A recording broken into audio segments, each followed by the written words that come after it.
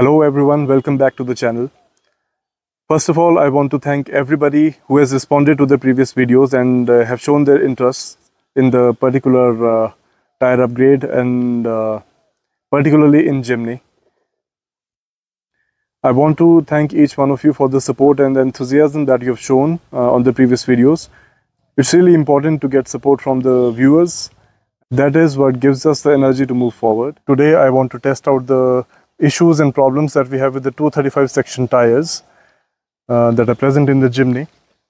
Overall, the tires, they are doing a really good job.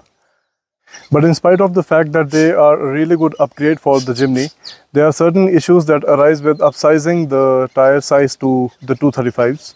And today I'll take you on a test where we can find out what are the problems and what are the situations that particularly cause the 235s to create the problems or create an issue as such. The major issue that arises is that they start to rub the body in extreme articulation scenarios, and after that there's very little gap that is available to accommodate the snow chains that one has to put and are compulsory to put on in the winters, especially in the icy situations.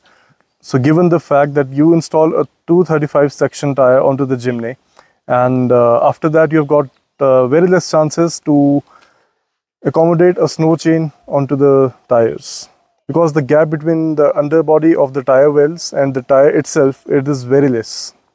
That is what has come up to my notice according to my experience and what all tests I could do.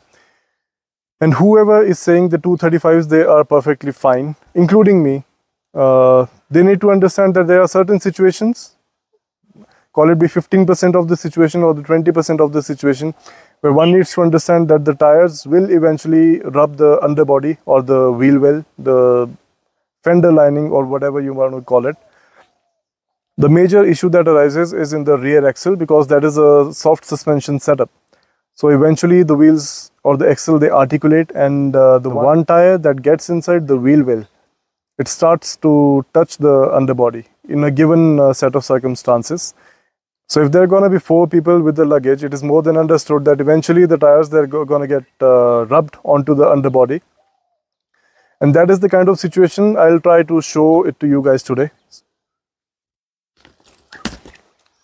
Let's go on a journey, guys.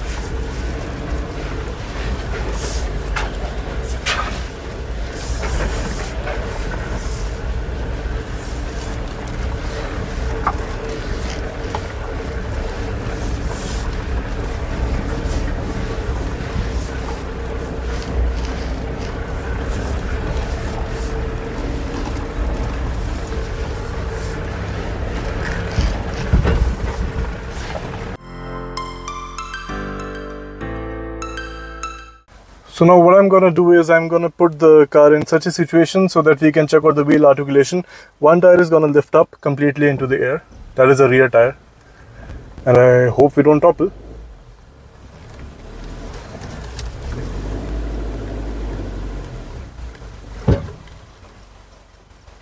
I think we are at that point. Now let's check out the wheel articulation. So this is the kind of situation I wanted to test the vehicle in. And the vehicle is in a pretty much tilted position towards the right, towards the vehicle's right actually. So as we can see, this is the situation, and the car just wants to tip over to the right hand side. There's a lot of weight onto the right tire, and the left tire is like not having that much of a weight. But this is the kind of situation I'm testing this in.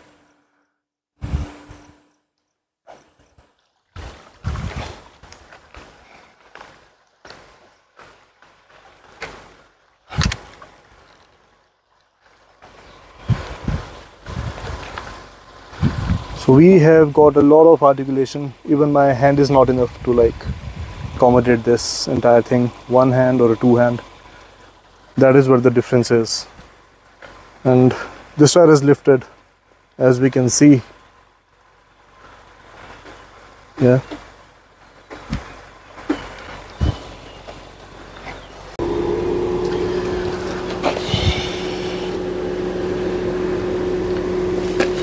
Okay, so the situation right now is that this wheel has started to touch, or is just about to touch the underbody, and as we can see, nothing can get inside this tire and the body.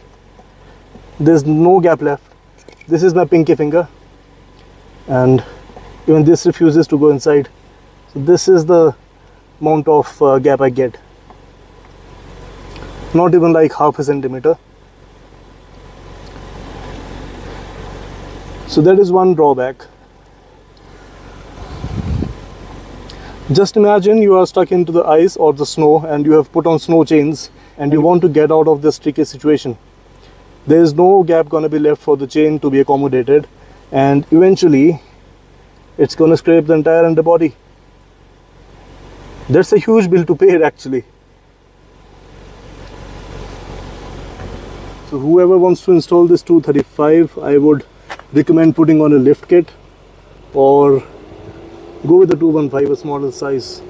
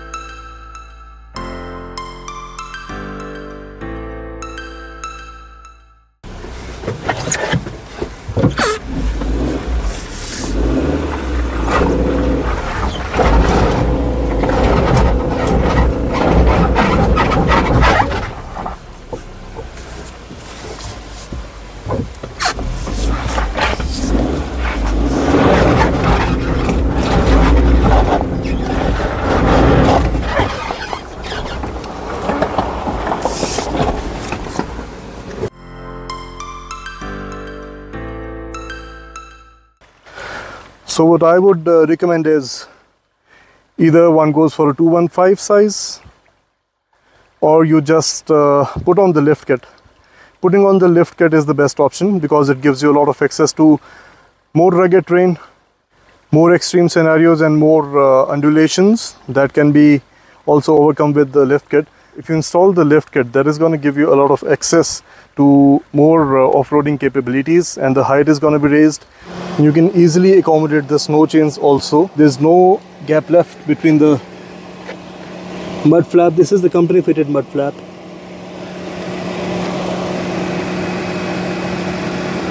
So the gap is bare minimal. And if you want to install snow chains, or if there's weight onto one side of the car, you're going to be stuck, and without the lift kit, the 235s, they don't work properly. eventually you are losing a piece of functionality that you want in your off-roader. There is no gap, as you can see. My hand can't get inside between the mud flap and the 235. Now, one thing is really important to understand. This is a really extreme situation that I've put my vehicle into. The Jimny is on 3 tires. One of the tires is not touching the surface beneath it. So in this particular kind of situation, where the car is articulating in such a manner,